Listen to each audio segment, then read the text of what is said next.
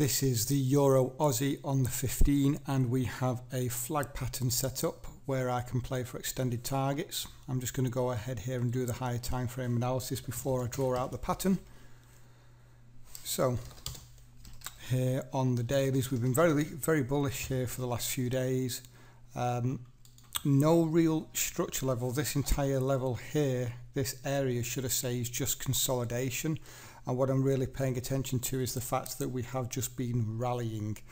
We're not overbought as yet, and there's no definitive structure level here on the dailies other than this higher level right up here. So not too much on the dailies. On the 240, you can see that yesterday we had a very big bullish candle, and then we were starting to consolidate sideways. This is a sign for me where I should drop down to the lower time frames and have a look for a breakout pattern. Now let's just look where what actually happened. We can actually see structure better here. So we violated this level, this level, this level, and this level. Now we've got some key levels here. What I'm just going to do though is just move this down to the closes of the candles. You can see we have come into a psychological number, 15900 flat. And if we look left for structure, well, we've got this level here. Didn't quite close at that zone, but nevertheless it's within that region. We've got a lovely wick candle here. We've got structure here. Double test, we've got a lovely wick here, we've got resistance, resistance, big resistance, a little bit of support here, and resistance there as well. And the last bit which I was paying attention to was this. We've got 1, 2, 3 tests, and don't forget this was actually on the closes of the candles. The wicks actually came down to about something like that. So we've certainly got an area here that's been respected many times. So let's now drop down. Well, in fact, before we drop down, let's have a look what room there is to go to potential targets. So if we put a structure level on, we know that we could come up to potentially retest our highs, but I would be looking for an extension, and as a minimum I would say this area just here. Let me just bring on the orders. My targets are a bit higher than that. This is only a minor level of structure. If we go higher, I would be looking at this level just here.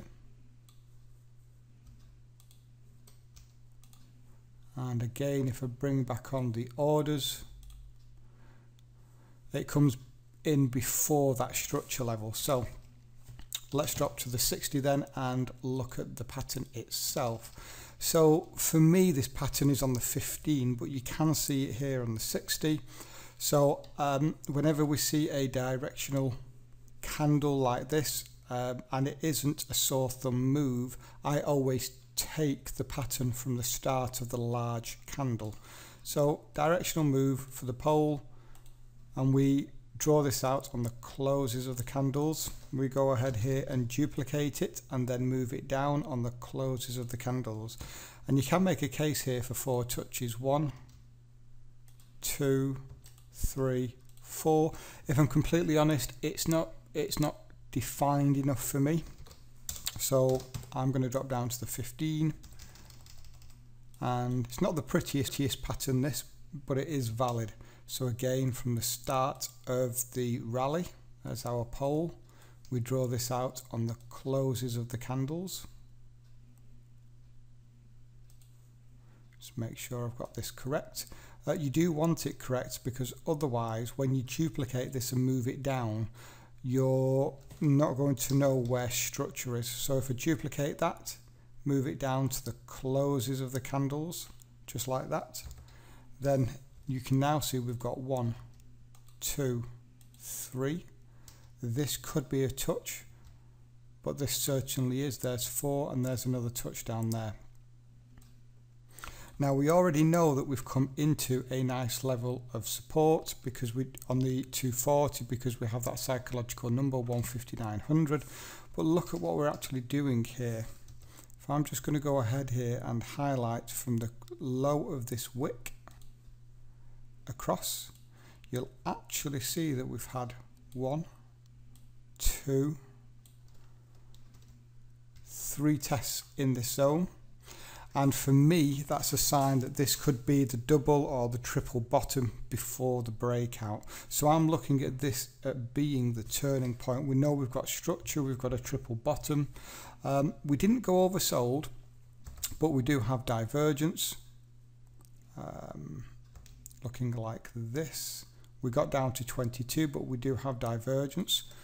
A sign here that we could be seeing a reversal, and I'm hoping that we're going to get a break above, close above just here.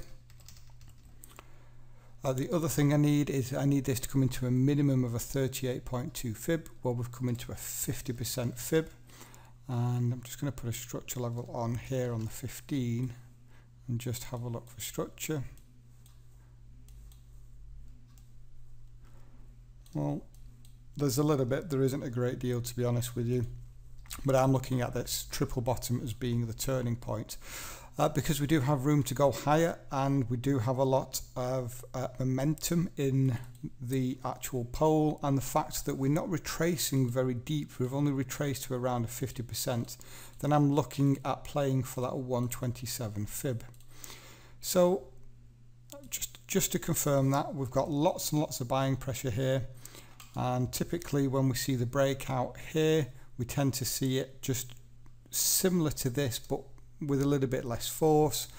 We're not retracing very deeply. It means the bears can't push us down a great deal. So that's another sign. And we do have room to go higher as well. So everything there indicating that we could be going higher. So this is just a 1 in, 1 out, playing for that 127. And those targets then.